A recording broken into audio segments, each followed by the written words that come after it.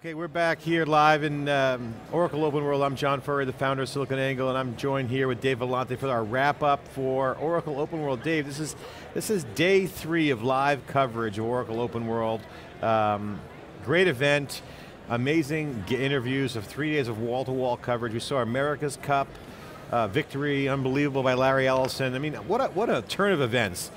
Actually, probably one of the better Oracle OpenWorlds I've been to in 4 years. All the lead up. Great crowd, and all of a sudden it's just, what a turn. Larry Ellison doesn't show up for the event, for the keynote. They winning all the comeback, and then they finally win the America's Cup. So what a lot of action, Dave. A lot of action. We're on the ground. We've interviewed a lot of the tech athletes here, as well as the America's Cup. What's your take? Well, you know, the Oracle OpenWorld was kind of a sideshow this year, John, a sideshow for the America's Cup, right? And first OpenWorld I've ever been to where Larry didn't give his amazing midweek keynote. His early week keynote is always a little dry, but at any rate, some of my takeaways, John, some of the things I'll remember from this event, obviously 12C, the DBAs we heard are absolutely loving 12C, the multi-tenant capabilities of that. I think there's more cloud to come. The whole in-memory piece, Mark Hurd basically poo-poos HANA. You can't even compare HANA to our in-memory option. With our in-memory option, you flick a switch. So those wars, they've begun in earnest. I think the whole notion of engineered systems, is Sun better off? You and I wrote that article, is Sun better off, or Oracle better off after the Sun acquisition? We heard from Elizabeth earlier today, he said, not yet. Oracle has said it's the most profitable acquisition ever. I think ultimately it's going to pan out very, very well for Oracle. Human capital management, still loving Workday, although we heard again from Elizabeth, the truth is somewhere in between what Workday is saying and what Oracle is saying. Whole customer experience thing. Oracle in the cloud, David Floyer, I was talking to him this morning. He's very impressed with the comprehensive nature of Oracle's cloud offering. And the other thing, John, is Oracle seems to have impeccable timing of when it weaves and bobs with regard to its ecosystem. In the last several years, Oracle's been very aggressive with what used to be a lot of its infrastructure partners. Guys like EMC and NetApp and other server vendors, be they Dell or whomever. And I think Larry's absence this year, midweek, is actually, ironically, kind of, I don't know if it's by design, but it works out well for Oracle in that it allows the ecosystem to be, part of the news. There's a good feeling here, Oracle's great, we love this, there's a lot of business opportunities, so it's almost like Oracle's just sucking in the ecosystem. Yeah, keep helping us, keep helping us, keep helping us, while we buy time to become best of breed, and then we're going to eat you alive. I mean, I honestly believe that's part of the Machiavellian strategy of Oracle. I mean, Oracle, almost as a sigh of relief, Dave, Larry's not here. It's like the actual workers get to do their job without it being, watched. Larry's too busy drinking champagne on the boat.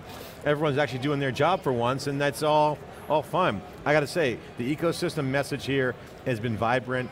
It used to be kind of quiet, right? 4 years ago, it was like packed with all these big names, all the big industry partners, and it was almost like they were all walking on eggshells, Dave. It was really quiet and almost like scared. EMC also, this is the year before Exadata came out. Again, huge. They knew it was coming down. Oracle was retooling. Now, 4 years into it, Oracle's looking strong. I got to say, the ecosystem partners are doing well. A nice balance. Again, but there's some Machiavellian concepts out there that you're talking around, I agree with, but I think ultimately they're better off and it's improving. Jim Harbaugh says you're either getting better or you're getting worse. I think Oracle is getting better, they're not getting worse, and that's ultimately a good thing for everybody. The other thing too is, I think Larry is, 67, 68 years old, so at some point, Larry Ellison's not going to be here anymore. I think he's still got a ways to go, another 3, 4, 5, 7 years, who knows? Larry's in good shape, and mentally is clearly all there, at least for the most part. And so, he's engaged, put it that way. The guy's obviously incredibly sharp and still driving this company. But my point is, you start to get a flavor of what it might be like when Larry hands the baton over. Joe Tucci, we saw the avuncular chairman and CEO of EMC, who's someone else who's probably going to pass the baton this decade. So you're seeing a generation of great CEOs, put their stamp on their legacy and sort of winding down their franchises, or handing it off, not winding down, but winding down their tenure, handing it off potentially to some others. Not that that's a signal by Larry, but you kind of get a flavor of what OpenWorld might be like, what Oracle might be like without Larry Ellison. And I think ultimately my takeaway is obviously big data, cloud, mobile, and social, big part of it, the definitions. Again, social media is driving it, a lot of social CRM kind of things, SRM, social relational management going on. You're seeing human capital. I think the threat of Workday is causing Oracle to take notice. And also you got people here like Red Hat, you got competitors like SAP, you got VMware out there. I mean, Oracle was going to be a force, and I think ultimately they're getting better. And I think everyone realizes that, you know what, Oracle can coexist. It's not an Oracle winner-take-all market. I think they're realizing that there's a place for them, and it's still billions and billions of dollars in revenue. Interesting to hear from the analysts this morning about some of the financials, and they got some work to do. And but Larry's going to continually pump up the market. He's going to be outrageous on his keynotes, but ultimately big data, big content, big networks, big convergence. That's what the story is here, and under the hood, Oracle is trying to reinvent themselves to be relevant. Because if they don't, they'll lose more share. But I think ultimately they're going to still maintain a big part of the market share in their business and business software. And I think the opportunity in the enterprise is going to be for startups, right? I think Oracle, EMC, and the big companies are going to be buying up these startups. And again, enterprise is one of the hottest sectors right now. And I was talking to Jerry Chen at Greylock just a while ago, a couple weeks ago, and you look at what Greylock's doing from an investment standpoint, of venture capitalists in Silicon Valley, they're absolutely investing in the enterprise. All the top VCs are building out their enterprise practice, Dave. It's great, it's in our wheelhouse. 4 years ago, the enterprise, no one wanted to talk about it. We were in the enterprise, we cover the enterprise.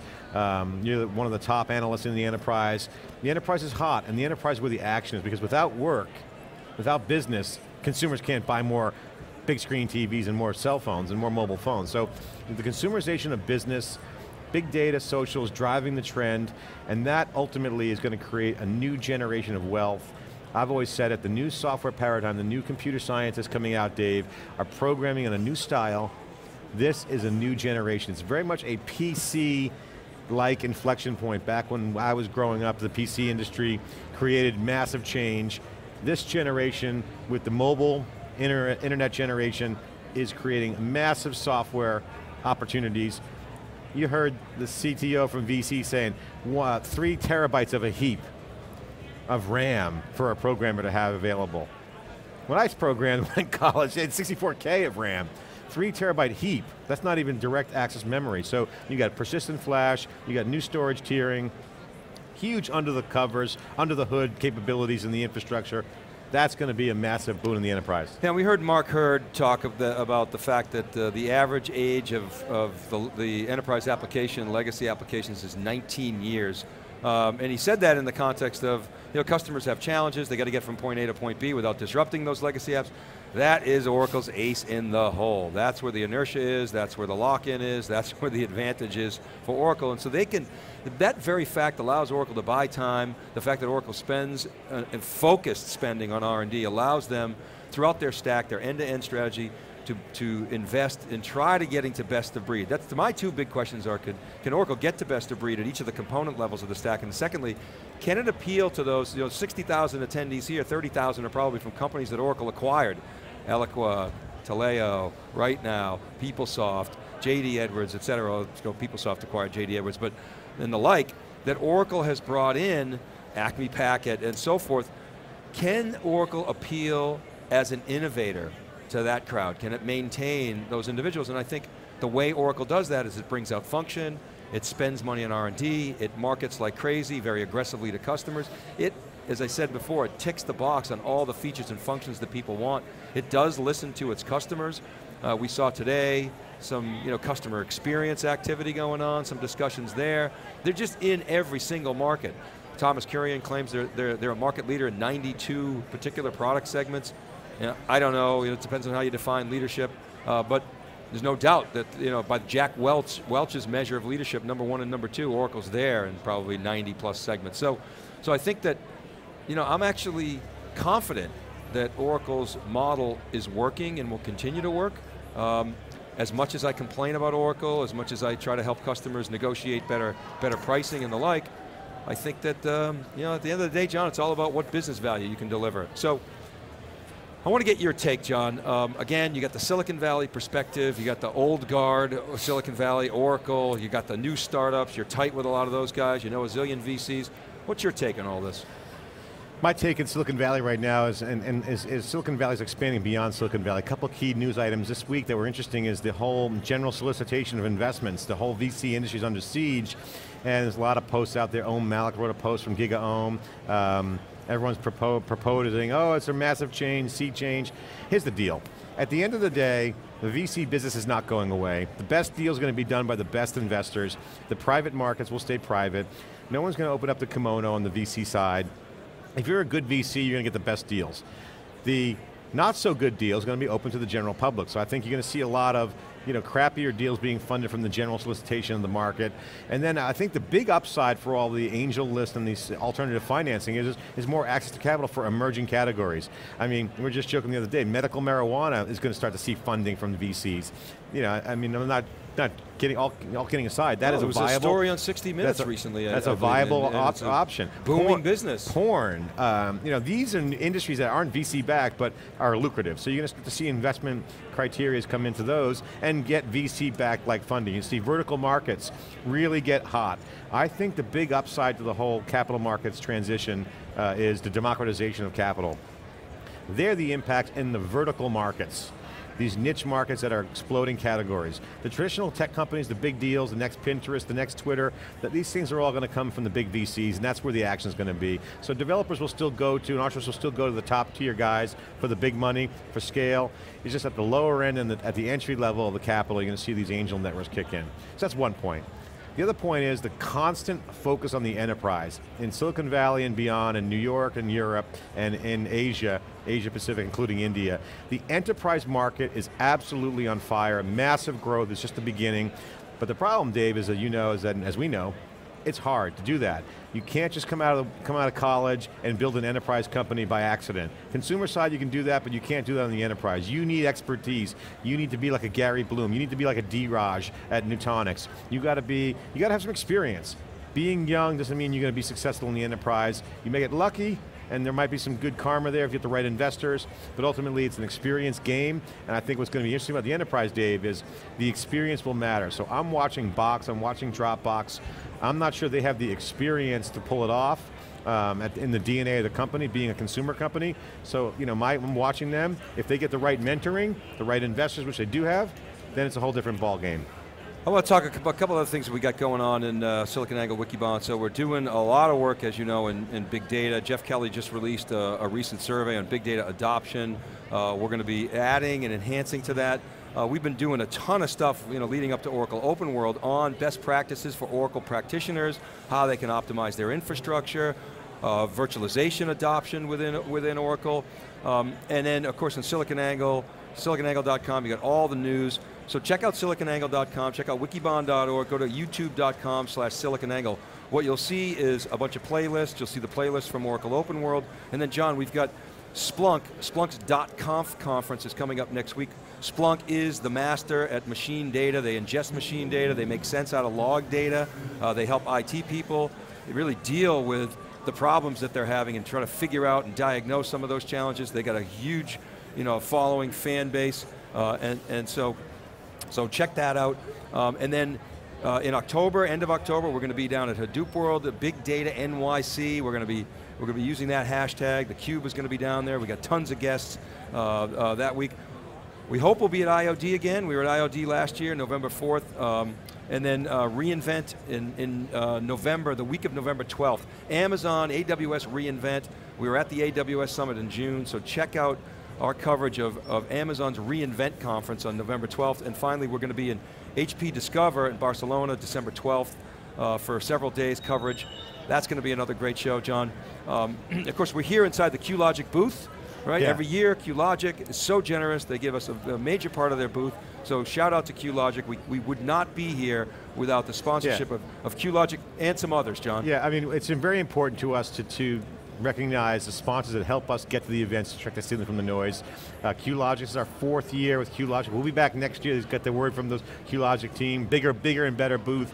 It's a tradition. We stay with the people who brought us, as they say. You dance with the ones who bring you to the dance floor. That's QLogic. I want to thank QLogic. Long-time supporter of theCUBE from day one. EMC from day one. We were born at EMC World 2010. EMC really stepped up and has continued to be a great supporter of theCUBE. BRS, Backup and Recovery, another great support from EMC. Atuni is a big sponsor. SanDisk, Accenture, I mean a lot of great names, Dave. Yeah, SanDisk and Accenture, I was very excited, that they provided support.